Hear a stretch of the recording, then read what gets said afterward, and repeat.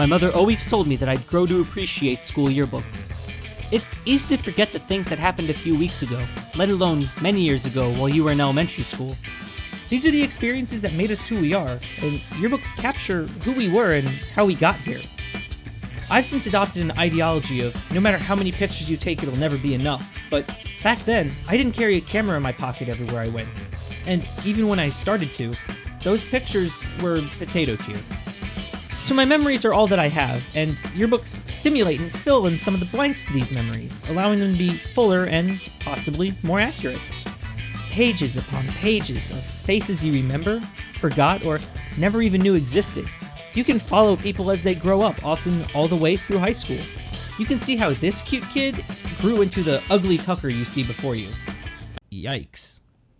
It's also quite interesting to think of what these people became. Your friends, your enemies, your crushes. Who was your best friend in 2nd grade? When did your best friend change? Who wound up in jail? Who followed their dreams? Who turned out to be gay? Who shocked you all by turning out to be straight?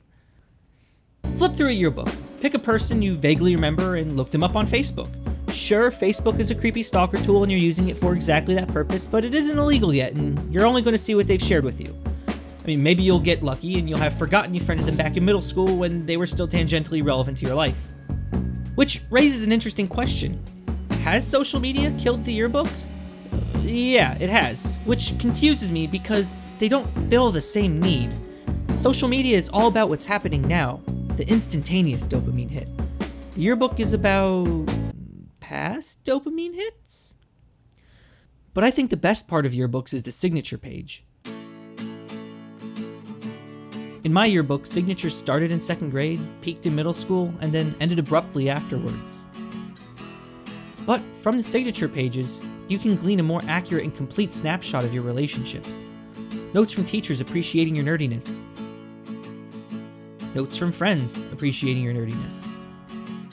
Countless hags. People making funny jokes.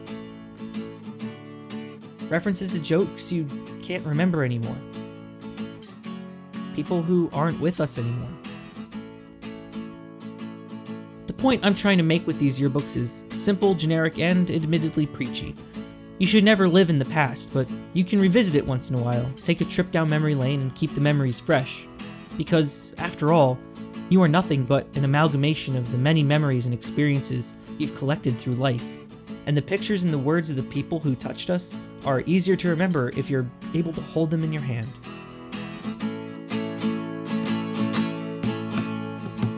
There are nights when I miss my friends, when I look through old pictures, think about you again. And I hope that you're happy that I'm not dead. And we both ended up kind of okay.